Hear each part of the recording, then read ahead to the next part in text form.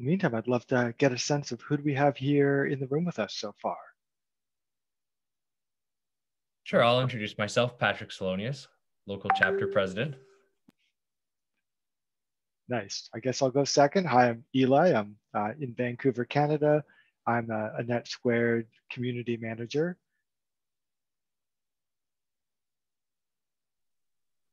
I go next. I'm Phil. I'm a consultant at Real Ventures, and I created and hosted RepMatters, which is an interview series focused on Black founders and entrepreneurs and investors. So that's why I'm here to talk to you guys about today.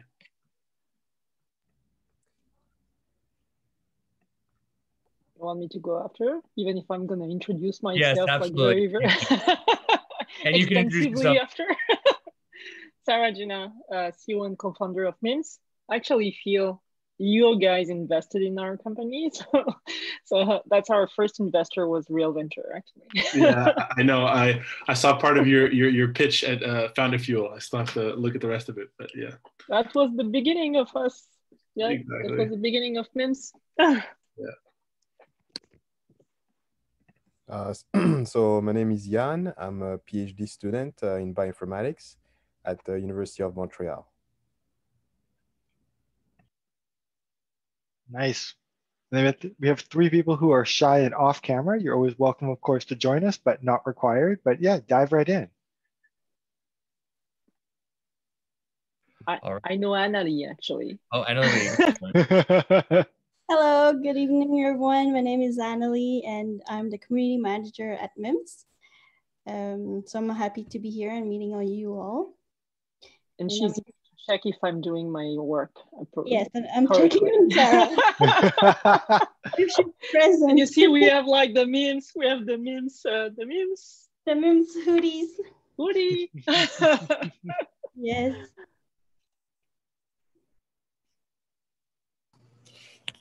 Thanks, Annalie. My name is Parker. I'm the Community Technology Coordinator at COCO, the Center for Community Organizations based in Montreal. We're a community organization that does organizational support for grassroots collectives and not-for-profits. And I deal with anything that's tech-related. So groups' needs in terms of websites, could be tech planning, it could be like CRMs or thinking about technology, thinking about security, data, whatever it is. I'm, advising clients or like working with them. So we very much favor a training approach, walking with, not doing it for them. So it's very much about like knowledge transfer and trying to skill up different people who work in the nonprofit sector. So I've heard about, I used to run the NetSquared meetups like way back in the day, and oh, lovely! It fell off the fell off the radar because we got too busy. But and I know Eli as well, so I'm just really interested in anything that's related to community sector work, community work, technology, and thinking like critically and from an anti-racist, anti-oppressive perspective about technology. So thanks for having me. Well, it's our pleasure. Thank you so much. I'm sure we'll have a lively discussion. Careful, Parker. We may well put you to work later, and I think it'll be fun. Perfect. And Kiani, is she there? Yeah, I'm here. Sorry, it's dark in my room, so I have my camera off, but That's totally fine. You don't have to go on the camera if you want. It's okay. I will show my beautiful face for a few moments. Grace us with your presence.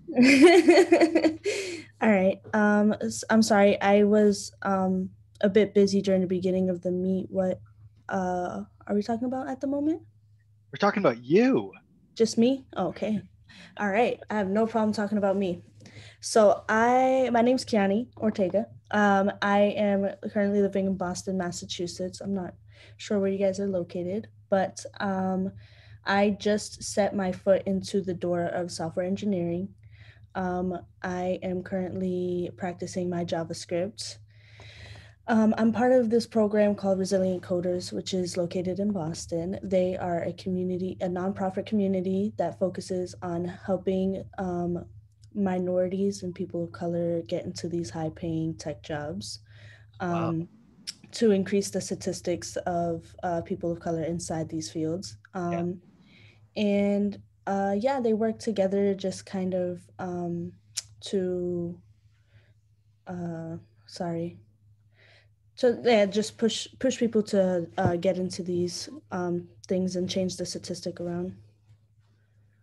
Okay, well, it sounds like we'll have a even more informed discussion today. So just so everybody knows, we'll have a series of questions that we're going to ask our panelists. But if you have any questions, just shoot me a message first. I'll be really looking out for that in the chat, and just let me know what your question is, and then I can, at an appropriate moment, kind of, I don't want to say sidetrack, but spend a moment on your question with everyone, and you can ask the question directly to the panelists. So just shoot me the message first and we'll make that question happen. So how about we just get this started off for everyone who's here. Can the panelists, let's start with you, Sarah. Can you just tell us your story, the 3-minute version of who you are and how you got to where you are right now within tech? Yeah, so thanks. That's great. Actually, what I realized that we have like a tendency that is probably more knowledgeable than the panelists on the subject. So I think it will be great actually to move that into a conversation. So my name is Sarah Jenna. I'm the co-founder and CEO of My Intelligent Machines. It's called MIMS. Before that, because it's like the second part of my career, I spent 20 years in academia. I come from south of France, where I did my PhD in biology. Then for my postdoc, I moved to Montreal. I worked for 8 years at McGill. Then I got a Canada Research Chair in systems biology at UQAM.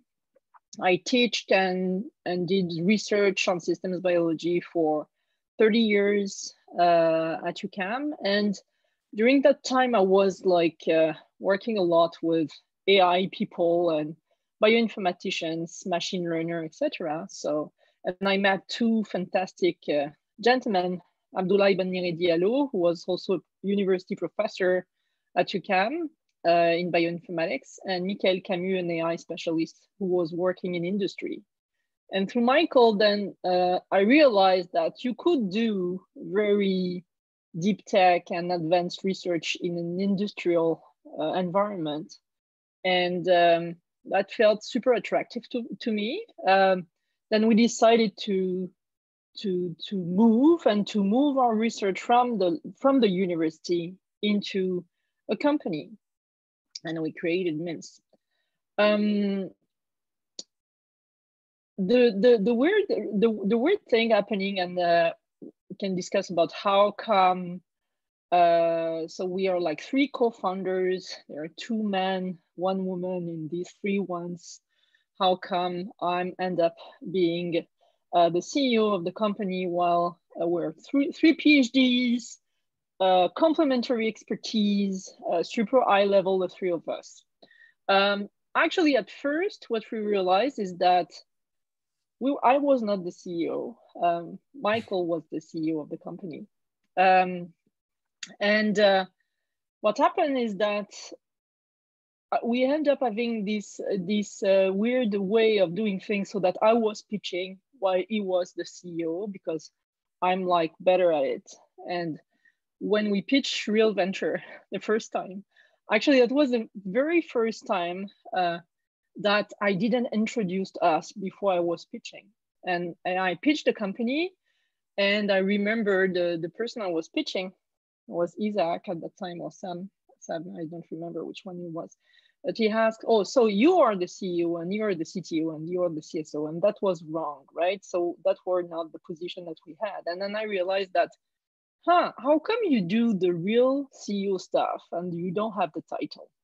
And then I realized that, and then we had this discussion, and very fast we realized that the things were not in the appropriate way. So we changed, and I became the CEO and Michael the CTO.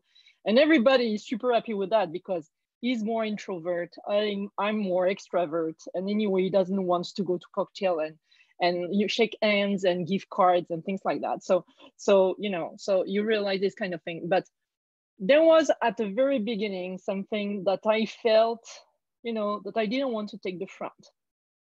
And that's something that I really realized is this tendency, probably, and I discuss a lot of that with the other female CEO and leaders that I know, that I had the chance to meet over the years, that we have this tendency to just shy out and just stay in the back a little bit, and that there is something that needs to be done so that more women take the lead when you are talking about like entrepreneurship and being the CEO of the company that you're leading. So that's my story, and from there, actually, because that there are not that many leaders in tech that are women and CEO of technology company, then of course I'm giving a lot of conferences and I'm involved in a lot of diversity and equity discussions and panels and things like that. I'm always very happy to do that.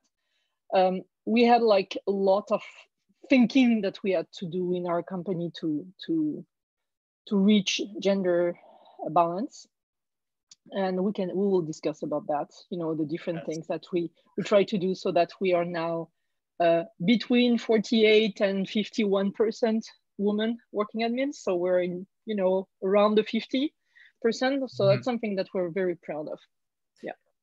All right, perfect. And Phil, why don't you give us your 3-minute version? Who you are, how you got here. I think the story of how anyone gets to where they are now is always an important part of it. Sure. So for me, this is, the second part of my career as well. I started out as an athletic trainer, athletic therapist. I worked with elite athletes and kind of either rehabbed them from injuries or got them ready for whatever it is, whatever sport they were doing. My specialty was... I do see an Alouettes helmet in the background. Yeah, my specialty was football. So, I had internships with the Alouettes and whatnot, and I went to University of North Carolina, did my master's degree there while working with their football team, and then had a short stint in the NFL with the Philadelphia Eagles. And then I went to China to work with the Chinese Olympic Committee and some of their teams. And while I was there, I kind of realized that I had this great career and that it was over, that I wanted to do something else. I wanted to come back to my community and make an impact. I wanted to do something at scale, and so when I really started diving into what that would mean, I'd always been interested in sort of entrepreneurship and technology. And I came across, venture capital, a word that I'd heard so many times, but knew nothing about. And, once I looked at it all, I synthesized it into, there's just a bunch of people sitting at a table who decide where the world gets to go, right?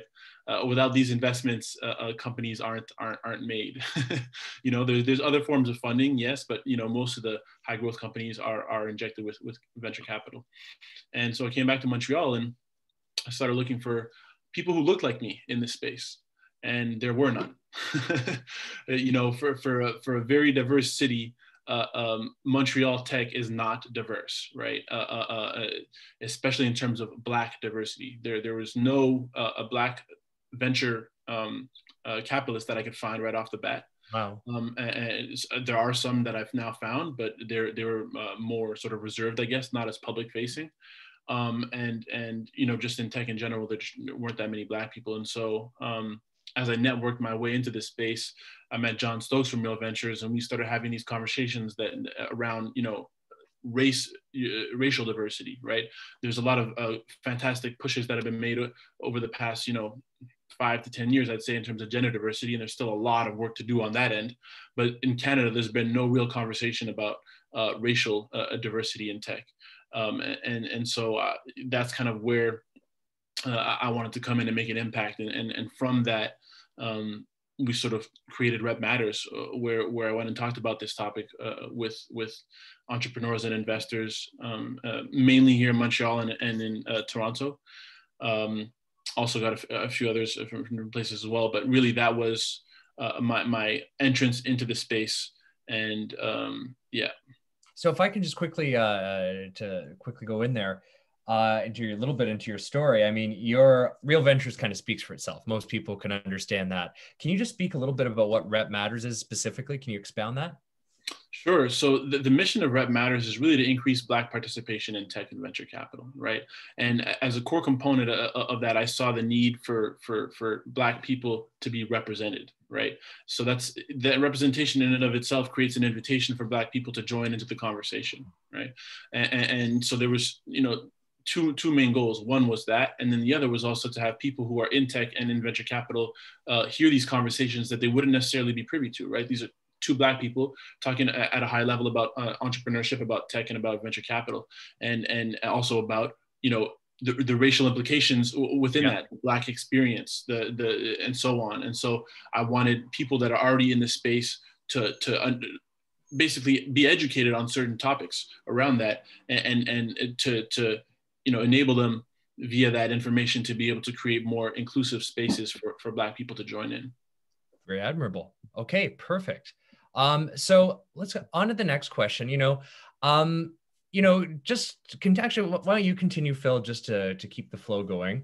Why don't you tell the audience maybe just a little bit of experience in regards to inequality, equality, or inequality, either that you've experienced personally or that you've just witnessed, stories that you've heard, things that you've observed within the workplace, and specifically within tech. In regards to, for instance, race and inequality, or race and participation of Blacks in the workforce, in the tech work. So for me personally, right, I try to stay away from anecdotal things, and I just go towards the data, right? I think personal experience is important in terms of helping convey an emotion or a certain point of view. But really what matters to me is the data at the end of the day, because I can feel some type of way, but if the data shows that there's equal participation of all racial groups, then what I feel is just what I feel, right? But I will say that, I don't feel like I've been, treated any differently for the color of my skin, specifically in this environment, right? I entered this environment very recently, right? Under a year ago, and have met amazing people in this space who wanted to work on bettering this the environment for other Black people. What I will say though is that, Black people in Canada have one of the lowest participation rates out of all racial groups, have the lowest pay by far out of all racial groups. So on average, Black people in tech make about $16,000 less than white people or Asian people. That's a huge gap when you think about, just wealth, creation over the long term. That is a huge gap. So, there's a lack of data at the same time as I have this limited data. There's a huge lack because we don't understand why that is. Is that because people at the same level are getting different salaries? Is it because Black people aren't advancing to higher levels and getting promoted and things like that? So there's a lot of unanswered questions, a lot of data that we need to collect here in Canada that we are not doing. But there's also stuff that points to clear inequity in the space.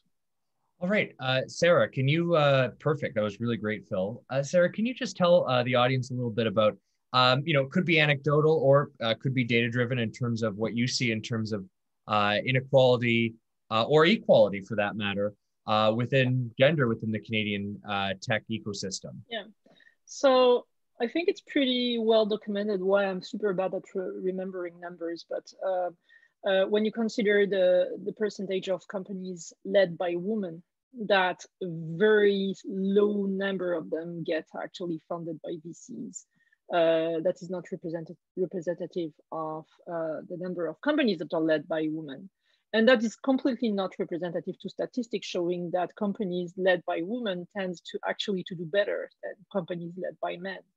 So that's actually has motivated a lot of actions to be able to help women in investment in companies led by women. We're, for example, funded by Stand Up Venture, which is a fund that is specifically investing in women-led companies. How could we explain that though? And I think probably the same thing that we see within a company. How do you attract more women into a space is by having a lot of women already. So you go over a certain threshold, and then over this certain threshold, then after you pass this kind of blockage, the thing that block so you break the glass roof. There is something actually in investment that you can see. Of course, having women leaders, it's quite new. You see a lot of experienced entrepreneurs that are serial entrepreneurs. And VCs tends to say, hey man, I know you for a very long time. What's your next ventures? And I feel confident to reinvest in you because I know you very well. You were super successful and I trust you. Now, we are not so many women with a lot of experience that are serial entrepreneurs. So, and I think, like this thing also has a negative impact. So I'm really trustful of the future, seeing more and more women leading companies, getting investment, becoming serial entrepreneurs. Actually, the VC world also getting more used of how to evaluate a woman leader and a woman CEO. And there is something here that you can feel when you're a CEO of a company facing VCs. When a VC talk to you, actually he likes pushing you some way to just have the feeling whether he will be able to trust you. And there is some kind of tricks and kind of relationship that they might, that there is like the data thing and there is the feeling thing. Am I gonna trust you because I'm gonna give you $5 million? Am I gonna trust you? And a lot of men, VCs, they don't know whether they can trust a woman to take care of their money, and they don't know how to test them and how to push them. They're afraid actually to push on them because they're afraid that to be sued for harassment or whatever.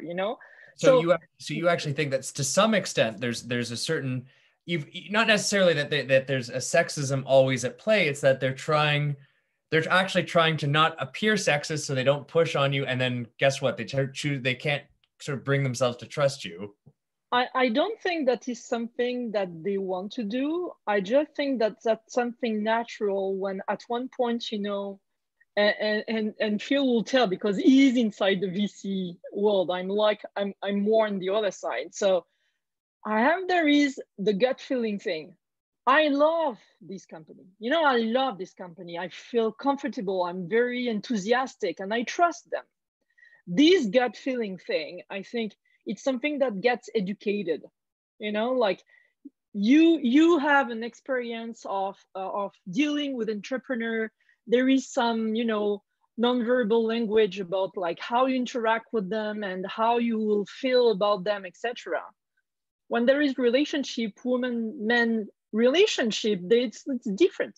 It's just different. So maybe they're not that used, and maybe it doesn't feel like that comfortable. Maybe it's more complicated to feel completely in love because whatever, So I think that's the new thing here. This new thing that they are not really used to might have an impact, and I can feel that.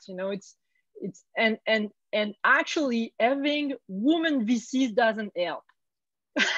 Interesting. Like, it doesn't change a thing. It doesn't change anything, because if you go, actually, I've never been with the woman VCs of a firm in front of me. It's like they don't want to go, they don't want to take care of the women founders, because I'm pretty sure they want their opinion to be respected, because they know what a great entrepreneur is, and not to be biased because she's the only woman entrepreneur that they have on their plate, right? So that makes things complicated. But seriously, I can feel there is a lot changing these days. You can feel it. Seriously, there is many more women that are like becoming CEO and taking the lead of their company and getting investment, and I really see it changing. In 10 years is gonna be totally different than now. Actually, I feel just sort of a spontaneous question here. You know, because Sarah, you feel things are changing. Do you feel, and do you feel things are changing on the race front in tech with right now, Phil?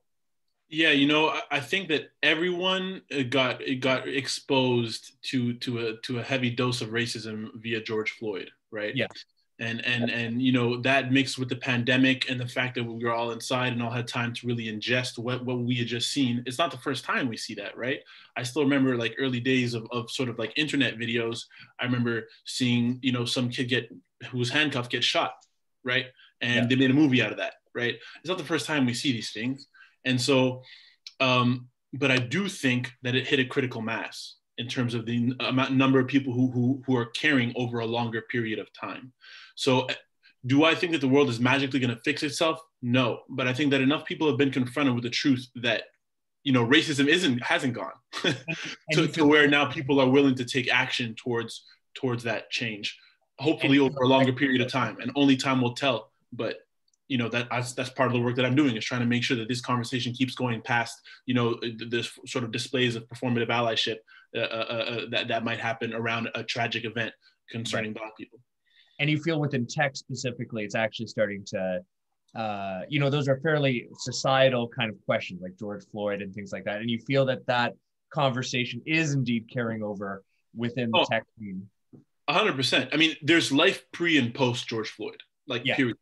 You know, there's life pre and post pandemic, and there's also life pre and post George Floyd in society in general, and in tech specifically. And I think in Canada, we were delayed in terms of racial diversity, right? So there's already been movements towards racial diversity in the US, probably just because there's more Black people there, right? 13.5% of the US population is Black, only 3.5% of the Canadian population is Black. And so it creates different dynamics in terms of how, you know, how quickly things happen. But, you know, yes, the answer is like, yes, I do see things changing, because here in Canada, you know, who would have thought that, you know, I could just parlay my way into a partnership with Real Ventures and create an interview series, right? I don't have a tech background, I don't have a finance background, I just have the passion of talking about what I want to talk about, right? So that in and of itself to me shows a difference, because I wouldn't have been able to do that 5 years ago. You know, not that they're not good people or whatever the case is, they just weren't as aware. It didn't get shoved in their face as it did with that, you know, 9-minute execution video.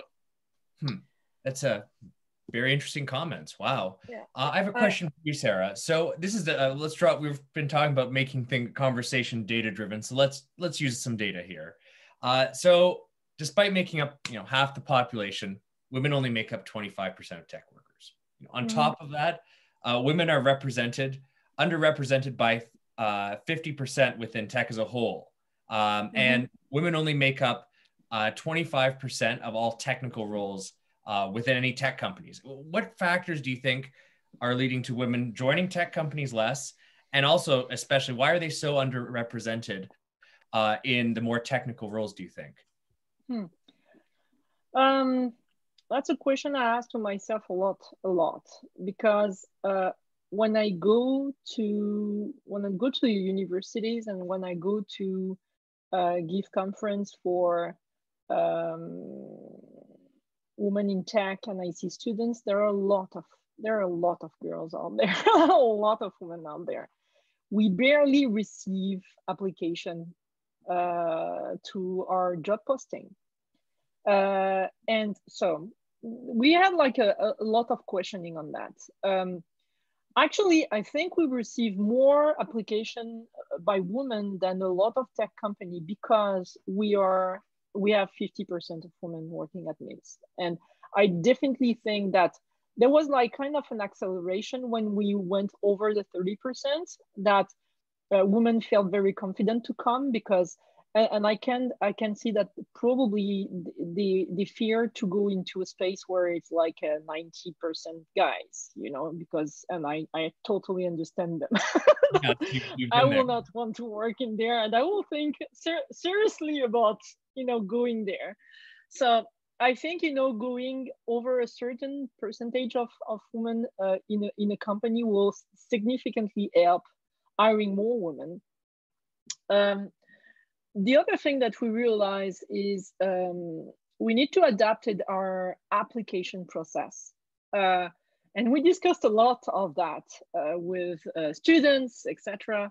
We realized that if you have a super detailed application, not application, posting with maybe 10 qualification to be filled, if women don't have 8 out of 10, they will not apply. If a man don't have just 2 out of 10, they will apply. You know, it's like, it's terrible, but that's the reality, you know?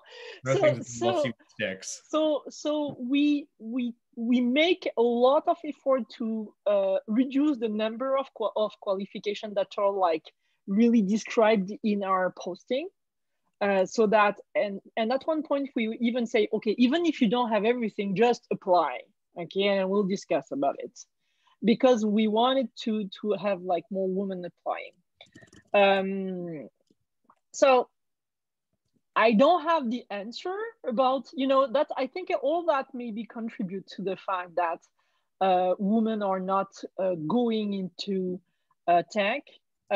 Also, I think there is a misconception of what the private sector is. A lot of women are very conscious about like the equilibrium, like family work, probably more than men still, even if things are changing.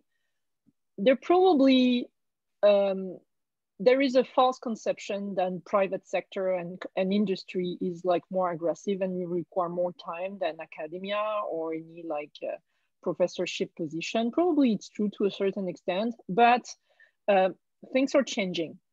And actually, and maybe Phil will agree on that, but the fact that there is such a lack of talent in tech will, I think, improve a lot of things. First of all, employers needs to have better conditions to allow their employees to have a better balance in life, just because they need to attract talent, they need to increase retention rate of talent. And we cannot find the talent we want in Canada. So seriously, we're hiring everywhere. So we are hiring, and you know, like there is, you know, Africa and North Africa is really, really a place to hire people right now. So Asia, etc. So there is a lot of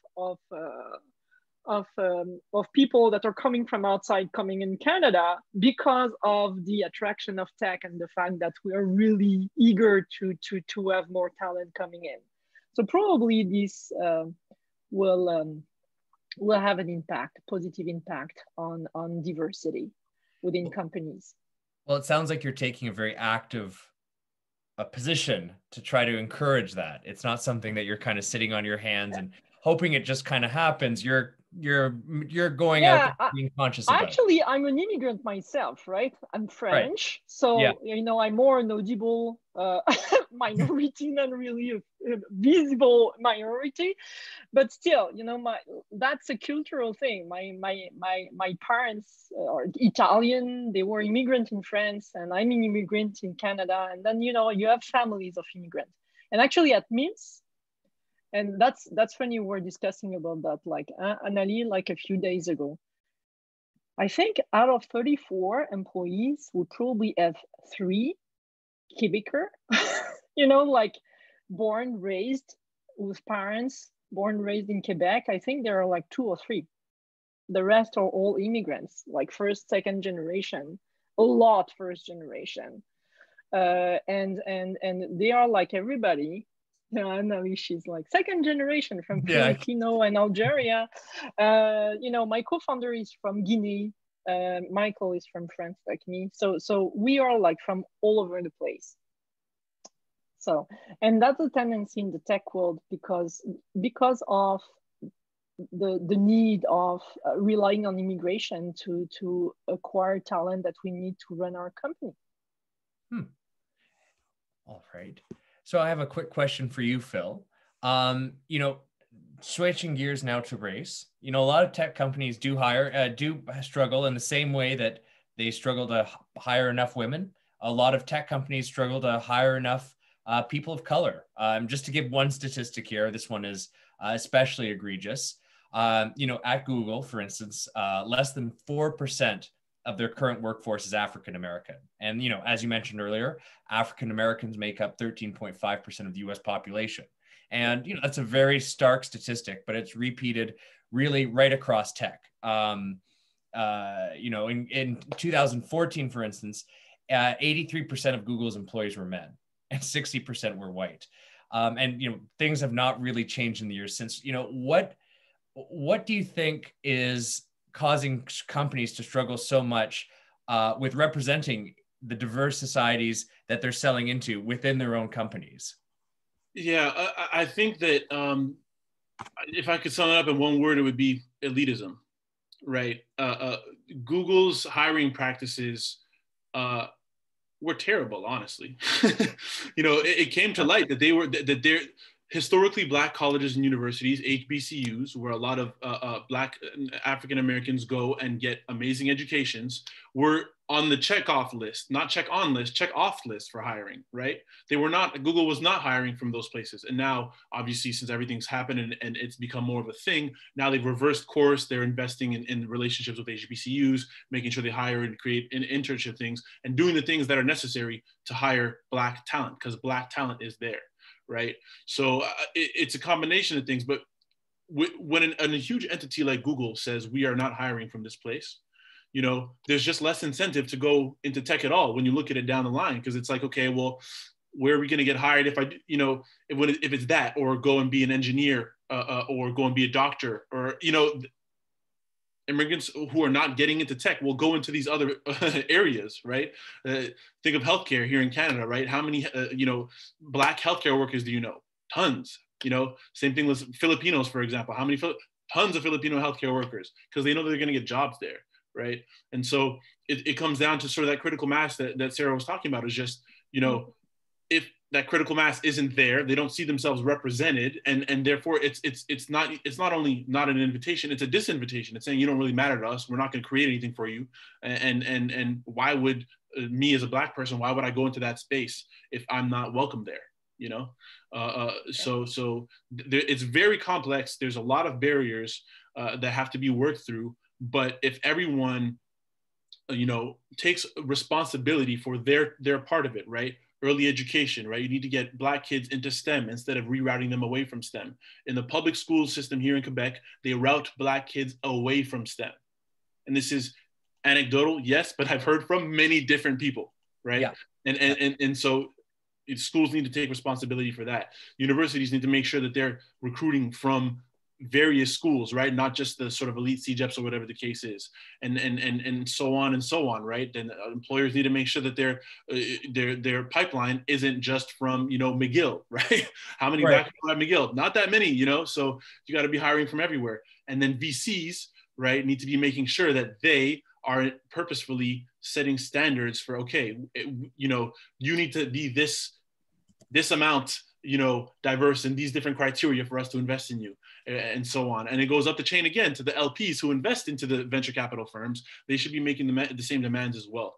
And so it's about educating everyone on what they're, you can't make someone take responsibility, but you can encourage them to. You can tell them, here's the problem, here's the opportunity to fix that problem. And it is a huge opportunity in tech. We can literally change, the wealth gap in Canada between Black and, let's say, white people, opposite spectrums of the wealth gap here in Canada, by focusing on tech and by inviting Black people into tech, and by making sure that they have the skills to thrive and to move up the chain.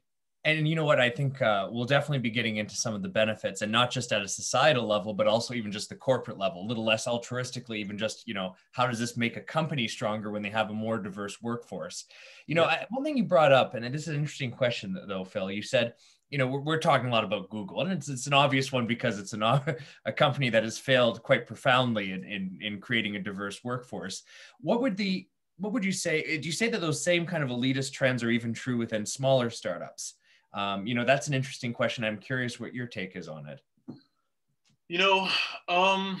I think that it depends. I think the smaller startups don't necessarily have a say, right? They're competing with Google. And so it's like the top tier talent is going to go to Google, you know, the top tier talent, right? And so I think it really depends on the individual culture. Startups have such different cultures. I can't, you know, blanket like all early stage startups are like this. It really depends on who's creating that company. And that's why it's so important to have diverse people founding and leading companies. That is why it is so important. Okay. Perfect. And that's a choice. That's something that needs to be decided by the leaders and be forced by the leader. We were at the Google Accelerator a quarter ago, and we had a chance to meet fantastic female leaders. We met Meg Whitman, who was the CEO of Hewlett Packard and eBay, and such an incredible woman. And when she was starting Hewlett Packard, she told us, I think it was Hewlett Packard, she said that she wanted to have a diverse board. And then she asked her, I don't remember the person, that she asked her the chair of the board to say, okay, I want to have like 3 Latinos and 3 colored people and like 3 women on my board. And they came back and say, okay, we cannot find any. Like, forget it. You will have all white, blah, blah, blah. And she said, the board will not happen. I want that. That's it. You have to find. So here are the magazine of the more influential people, and please find the person I want. And at the end of the day, they found it. But you need to, you know, make effort. You know, like you need to try and look for them specifically and find them and hire them. So this is not gonna be easy. This needs to be like, this will require an effort at the same time, but this will have like to go from the top and say, okay, you need to have the leader say, okay, that's it. Now I want my company to be gender balanced. And I need to have at least X% of color people or from different ethnicity. And that's it. And they need to impose that to their recruiting team, because that's, you know, positive selection has one impact, is that you create this attraction pool of diversity that will after fuel your company with diverse people, but you need to initiate it. And this is not gonna come by accident. You really need to do it. Just be very conscious. Yeah. And this is a question that'll be for both of you, but let's start with you, Sarah. You know, to what extent are the inequalities within tech, do you feel, you know, not just a tech problem, but kind of a reflection of wider problems within society in terms of how, you know, how women are treated, or how women, the opportunities that women have? Same thing for people of color. Do you feel that tech is essentially just a reflection of the wider inequalities that we see within society, or is there something special about the sector?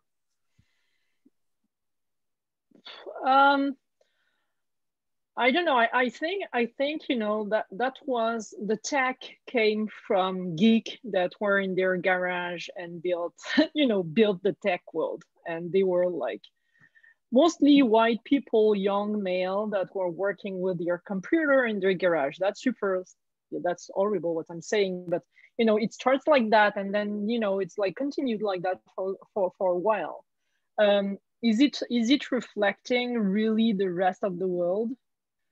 I think you have, in terms of problematics that we have about sexual harassment, etc. I'm pretty sure that this exists in the tech world as well. Probably less than you know, in other area. You know, we don't have like all the different problems about. But the gender equity, yes, we have this problem, like probably more prominent than in any other field. Yeah. You don't see that in hospitals, for example. But we see it a lot in tech. So I think the tech world has its own issues, but I strongly believe that there is a lot of opportunities right now for women. There is a lot of education to be done on both directions. I think a lot of leaders are really conscious that they need to have more women in upper position and in tech. in general and in a peer position in tech. But you have also a lot of education to do to women that need to go and apply to this position at the same time.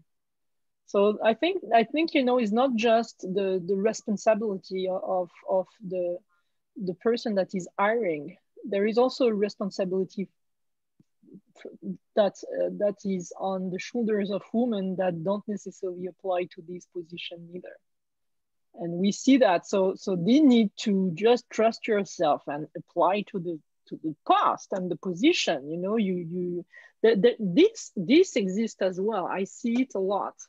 You know, I had interviews with women, and that's only with women. I remember they come and they just tell you all the reason why you should not hire them. Like, what are you doing? Seriously? Like, okay, now you explain me why I should not hire you.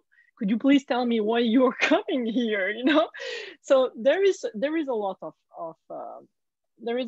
education to be done as well for women to trust themselves a little bit more, like a lot more, to take the lead. Maybe misconception, maybe a lot of effort to be done by the tech world also to have a better family work balance that is happening. You know?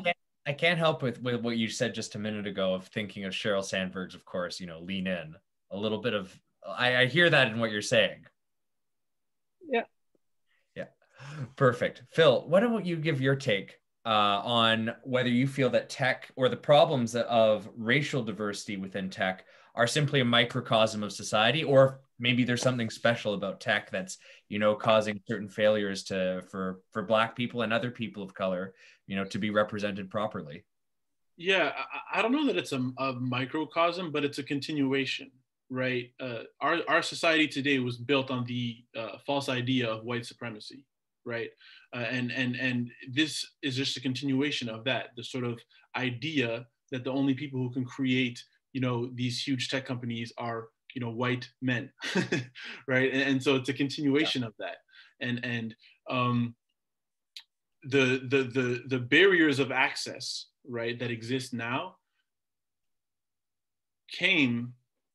were created recently, right? The whole tech space was only created recently.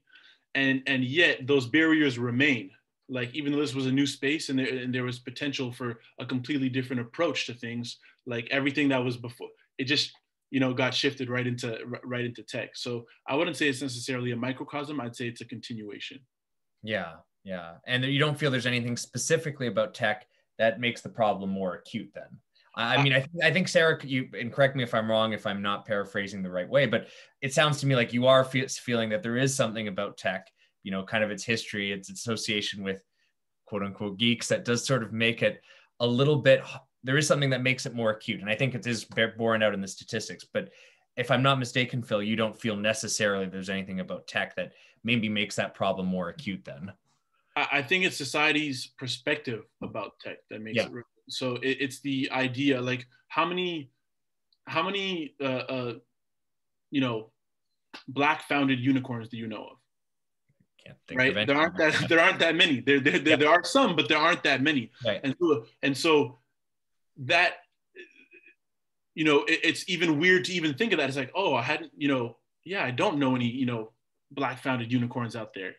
You don't think about it, but subconsciously it registers, and you know. And so when you think, oh, such and such founder, you know, their company now has $1 billion valuation, in your mind, you're not thinking a Black person. You're automatically thinking a white person. That's the first thing that pops in your head. The first thing that pops into mind, right? Yep.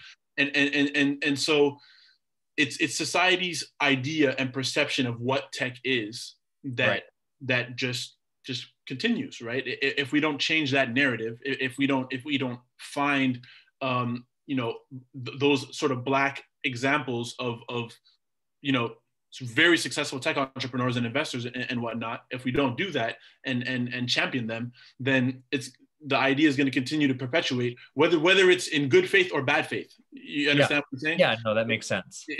I'm not talking about intention here. I'm talking about like what actually happens.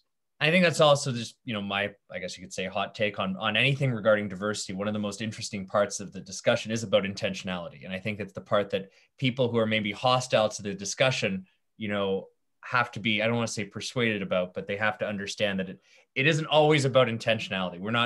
No one's calling, systemic racism doesn't require people to be intentionally or consciously racist. It's about a system that's been created that perpetuates a certain racist outcome or a particular sexist outcome, for example, in systemic sexism. So it's a very interesting topic around intentionality in these types of situations. There is something actually I just want to sure, of course. There is something also about like choice of community or of gender. I went to this, we went to this competition of French founders, and this is like French from France companies, right? Yeah. And I was amazed about the numbers of companies around food.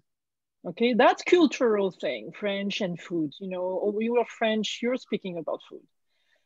There is something actually about a lot of entrepreneur women were more like attracted by social things than really tech things.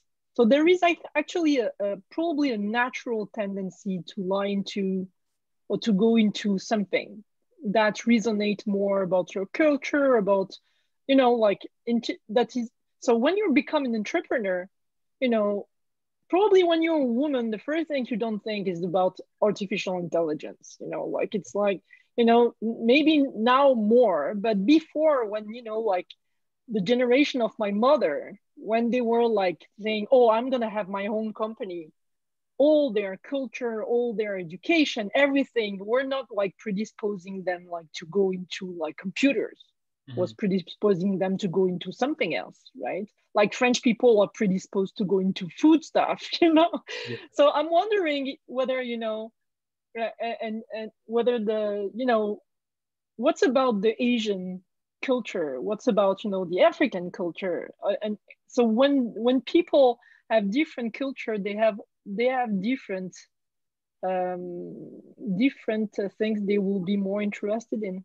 And that's probably, caricature, I would say that in French, but there is something also in there.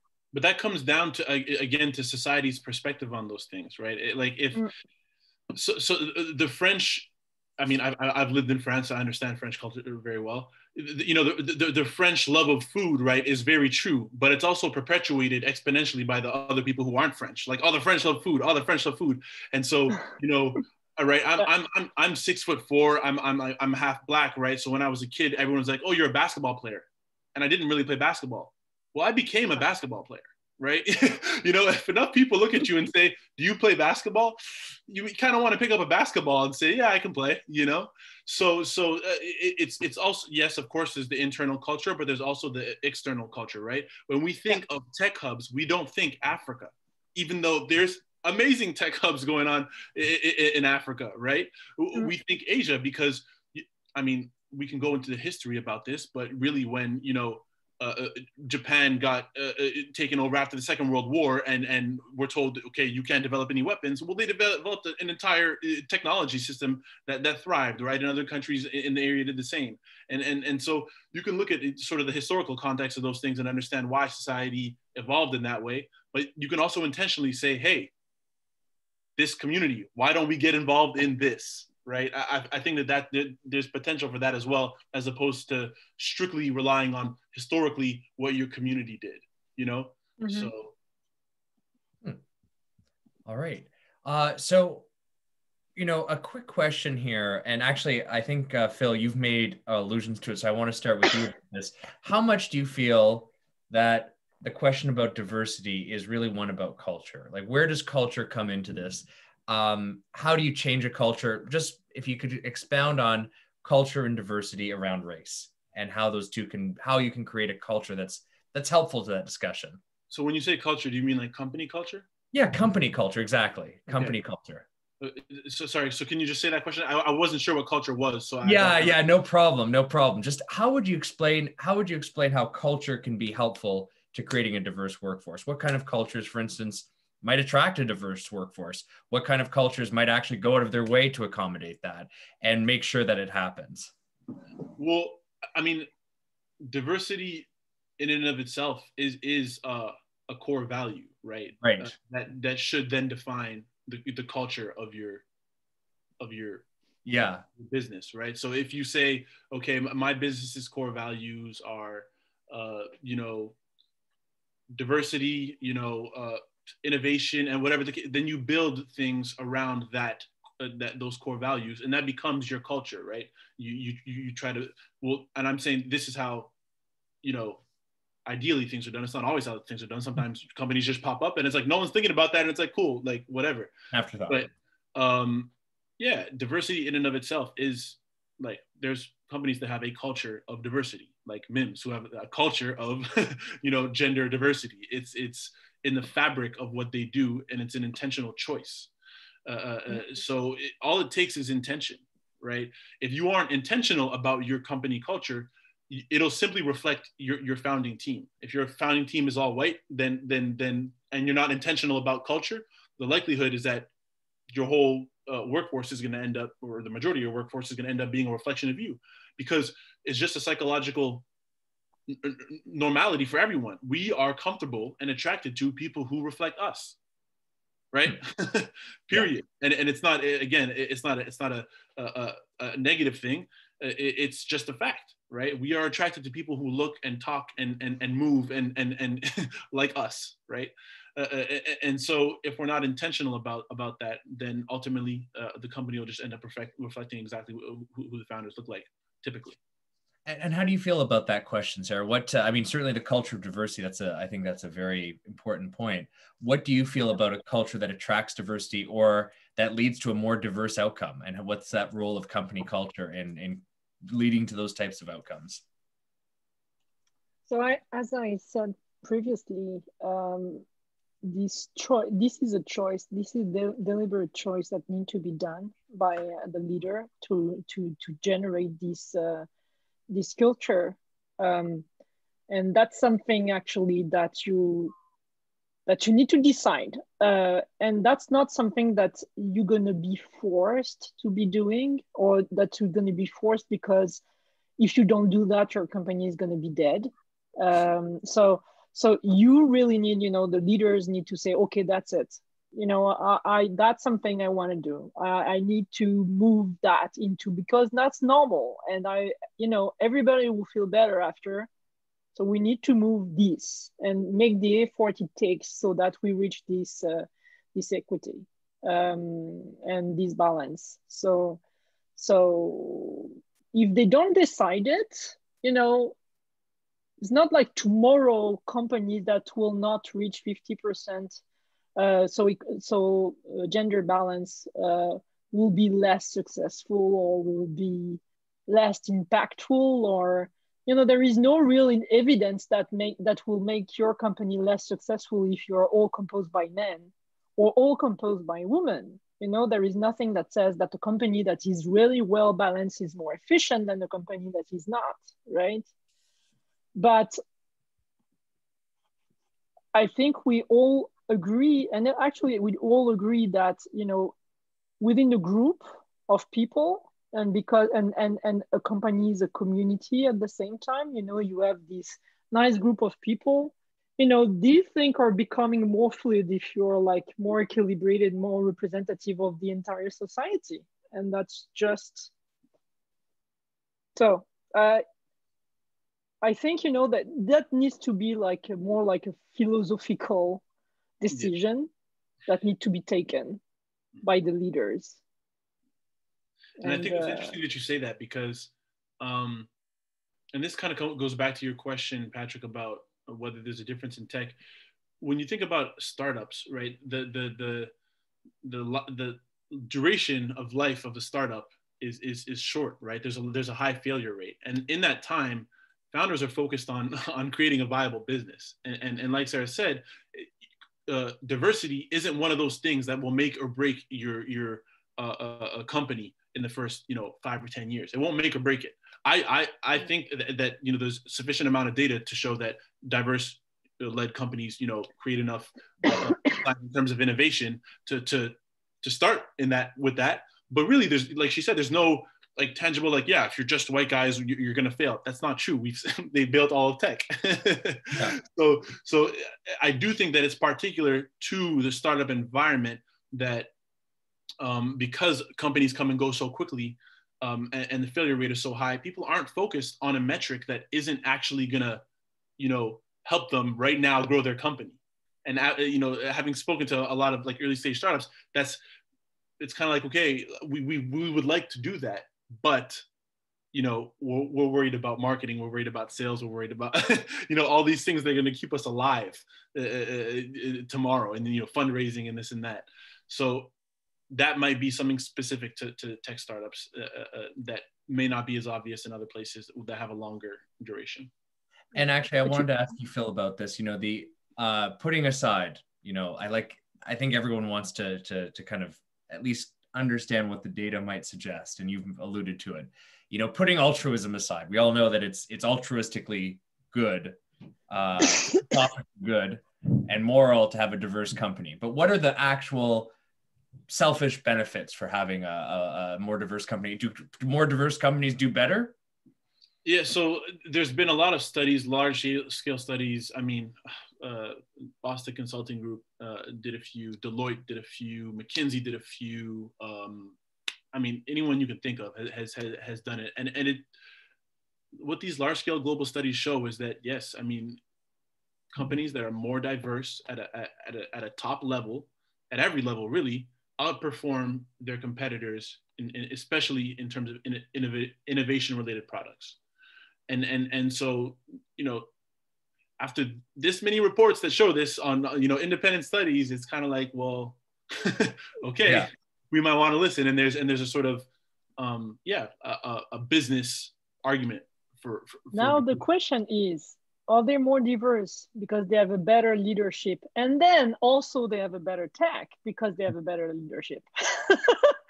And then the one is not the cause of the other one. It's just, yeah, it's all about causation and correlation and yeah, but I think there's enough interesting data, you know, to point, at least to try it. Like it hasn't, you know, to try it more often, you know. So yeah, no, I agree with you though that, yeah, like correlation doesn't mean causation. Because it takes an effort. Seriously, it takes really that you really, you know, focus on it to be able to reach, you know, balance and to be more diverse. And, you know, like it requires a significant amount of effort to do it. So companies that did that really made this effort to do it. And so you can suspect that they will have made a lot of other efforts that are really related to the quality of the service or to the quality of the product that they are generating at the same time, right? So being a scientist, for me, I will never be able to exclude the fact that these 2 points are correlated because they all have the same origin. You have strong leaders that are visionary, that really feels and give this as an objective for their company. And at the same time, because they're visionaries and are good leaders, they have good products. But so you think their ability to execute is ultimately to execute on the diversity front is an indicator that they can execute on all the other fronts. That's interesting. On the other things. That's very interesting. But at the end, so for us actually, you know, and particularly right now, reaching balance. So actually being able to attract more women talent is actually will help us develop better product. Why? Because it's super complicated to find great talent. So if we can attract them because women are more attracted to come at MIMS because there are more women at MIMS, then, you know, like, you know, then that's a good plan. I'll say that like that. That's a good thing that we do that, right? So there will be an impact of attracting very excellent talent, women talent, being able to retain them into our corporation because we are gender balanced. So, well, you could also make the argument, not just in terms, just my own little hot take here. I mean, not just in terms of execution, but in terms of also just being a more conscious, you know, leader in general. The fact that you're, you know, you can kind of step out of yourself, sort of step out of your own perspective and imagine, how a more diverse team could help, might have spillover effects in terms of other ways that you run your business. But yeah, it's very interesting discussion about the causation part. And last question here that I have prepared, what are some resources that both of you could recommend to the audience? Resources about diversity, whether it's about, women's empowerment, whether it's about racial justice, or about tech, or that touches on all of those subjects. Sarah, can you start that off? What would you have for the audience? Or I can go to Phil. Yeah, I didn't prepare anything, so let me think about it. Phil, do you have any great books to suggest? I don't have anything prepared per se, but the Brookfield Institute has put together some really interesting reports, and a lot of the data that I cite comes from their report called "Who Are Canada's Tech Workers?" And so they do a good breakdown in terms of gender breakdown and racial breakdown, and that was really an important a report for Canada, because we're always citing U.S. data, right? Yeah. As opposed to, because we don't really know what's going on, because we don't collect race-based data properly in Canada, right? And another thing I'd say that was pivotal for my philosophy on anti-racism was Ibram X. Kendi's book, How to Be an Anti-Racist. It changed my perspective of how I approached, racism and anti-racism. So that was refreshing, and it's a great entry-level sort of book into anti-racism. Perfect. And what about you, Sarah? Seriously, I don't know. That's okay. I will pass on that one. Seriously, that's okay. That's okay. Yeah, I don't know what I will recommend as a reading. No. Podcast? No podcast. Okay. Podcast. Yeah. There are a lot of actually of podcasts. Annalie could post the ones that there is, and I'm tired, so I will never be able to find the name of the thing. You're only running a company here, Sarah. There's been a lot of reports on gender diversity in Canada. Oh yeah, there are plenty. Really, if someone's interested, it's just a Google away. It's not hard to find the really good information and reports on gender diversity in tech. And just look at the reports, like Stand-Up Ventures and all the funds that are really specifically funding women-led companies. They've generated significant amount of materials about the performance of these companies, etc. Because of course they have to get money to fund companies that are led by women. So they had to do a lot of this exercise to prove it. Yeah. All right. Well, on behalf of everyone here, I want to thank both of our guests. I invite everyone to just take themselves off of mute for 1 second. We live in a COVID age. So I think this is the only way we can give you guys a round of applause.